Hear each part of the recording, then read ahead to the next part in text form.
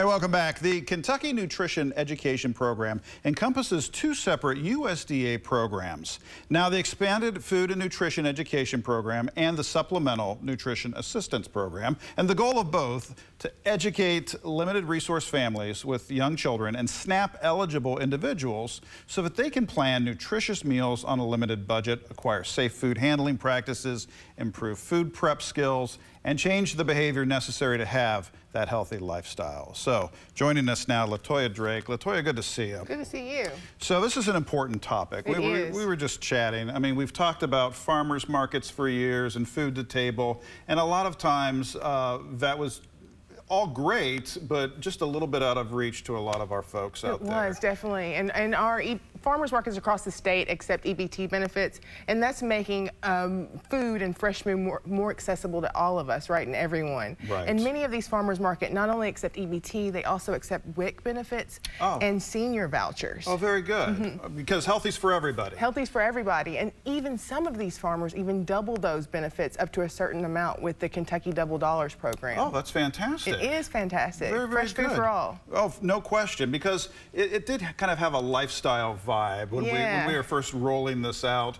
And just, you know, farmers markets are wonderful, but sometimes it just wasn't quite there for families that were trying to make it with a lot of people on at the table. Yeah. So you all, through UK, have really found ways forward for everyone here, and that's tremendous. Yeah, with NEP, and I'm a proud product of EBT and SNAP benefits myself, so it's really important for me to get folks eating healthy, with doing the best that they can with what they have.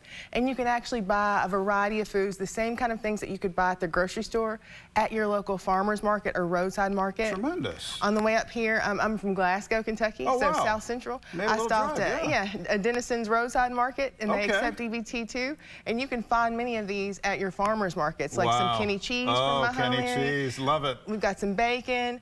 So you can get meat, you can get fruits, you can get vegetables, you can get jams, you can get all of these good foods at your farmer's market. That is tremendous and good to know. I imagine the biggest challenge for your organization is just helping people understand the constellation of services that you offer and how you can kind of navigate people into this healthy lifestyle. So what's your best advice for folks that haven't, who want this, obviously, and just haven't found that way forward? Well, first and foremost, reach out to your local county extension office. We're in all 120 counties in Kentucky, and they're going to be able to direct you to the farmers markets and roadside markets in your communities that are going to accept that EBT or senior vouchers, and they're going to be able to get you started. And you can also check us out at planeatmove.com. That is our public interfacing website, and that's great. We've got a farmers market and food bank locator, so if you need food resources, we can help get you started if you contact Extension. That's perfect. We need a co-pilot on this journey, and that's what the Extension office is so good with. Yeah, in fact, you guys offer so many services, it's kind of hard to keep it all